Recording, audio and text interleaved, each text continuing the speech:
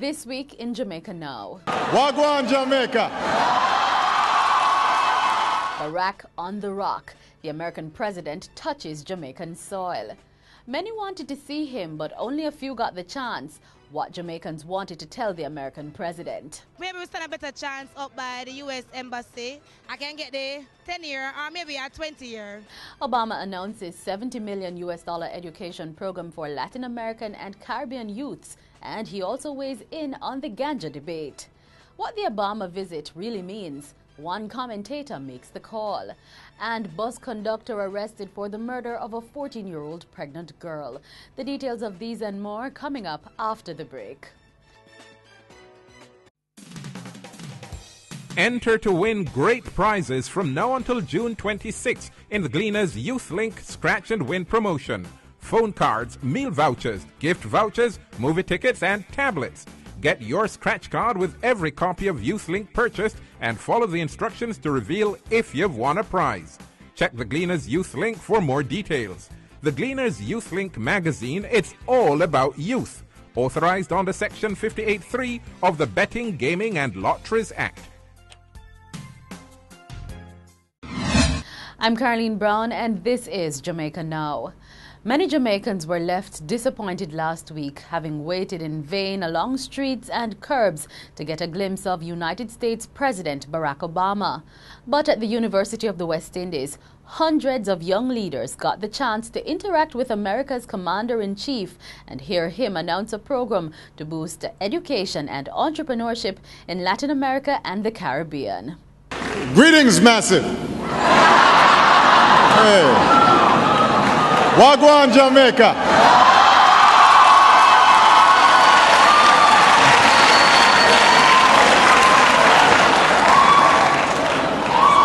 Yeah, I've been making myself at home here. It is great to be in beautiful Jamaica. Not only because I'm proud to be the first president of the United States to visit in more than 30 years, but because I just like the vibe here. So, today I'm announcing nearly $70 million in U.S. investments in education, training, and employment programs for our young people throughout Latin America and the Caribbean. The U.S. president said this year 24 entrepreneurs and civil society young leaders from the Caribbean and Latin America will be taken to the U.S. under the program. That number will be increased to 250 young leaders next year. And while the young leaders and before them Jamaica's Prime Minister and regional heads met with the U.S. President, the crowd swelled along the streets of Kingston as anxious Jamaicans waited to get a glimpse of him. But they would leave disappointed. Much dissatisfaction in regards to the presence of Obama in our country. No, we're not demonstrating against Obama. We're not burning the America flag. Okay, we're showing regardability about him. And at the same time, it appears like as if we are alien or we are subversive and a distance from the President Obama. Them say we're bad, but not everybody bad. We want him come back, come see Jamaica. And we stay so far, just so far from we can't see him. Them should not make us see him, if we touch him.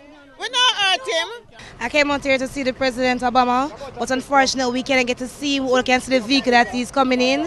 We're so anticipating the arrival. Yeah, we would love to get even with Eros Park with Mr. Obama, big him up straight and the Prime Minister. I'm just, going on a wild goose chase, but better than nothing. And the matter of the legalization of ganja was among the issues put to the American president as he met with youth leaders at the UWI. How U.S. is visioning, how would you see Jamaica pushing forward on a decriminalization, legalization emphasis on the hemp industry? Give thanks.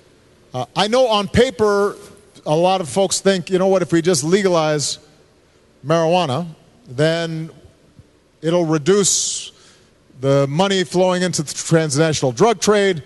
There are more revenues and jobs created. I have to tell you that it's not a silver bullet. Because, first of all, if you are legalizing marijuana, then how do you deal with other drugs? And where do you draw the line?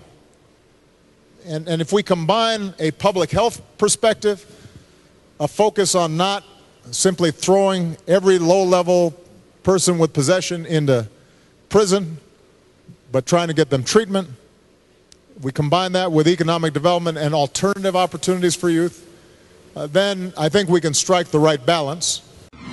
And the U.S. President last week held discussions with the Jamaican Prime Minister in bilateral talks before meeting with CARICOM leaders.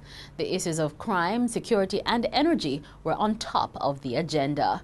Earlier, the Secretary of the U.S. Department of Energy signed an energy agreement with Jamaica's Energy Minister Philip Paulwell. Paulwell said the government is optimistic, particularly at the prospect of becoming a hub for the distribution of LNG from the U.S. to the rest of the region. And now that the president's visit is over, what's next?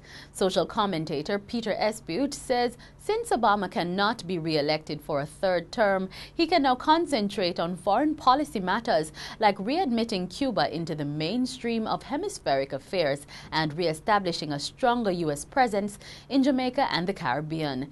Esbute says it will be relatively easy to wean us away from a dependency on Venezuelan oil now supplied to the Caribbean on preferential terms.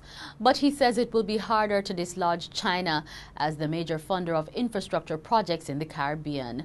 The matter of Jamaica's relationship with China was among the issues put to the president at the UWI Young Leaders meeting on Thursday.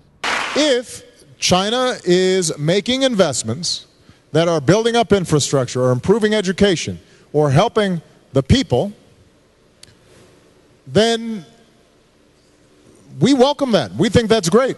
The only thing is you got to make sure you look at what strings may be attached.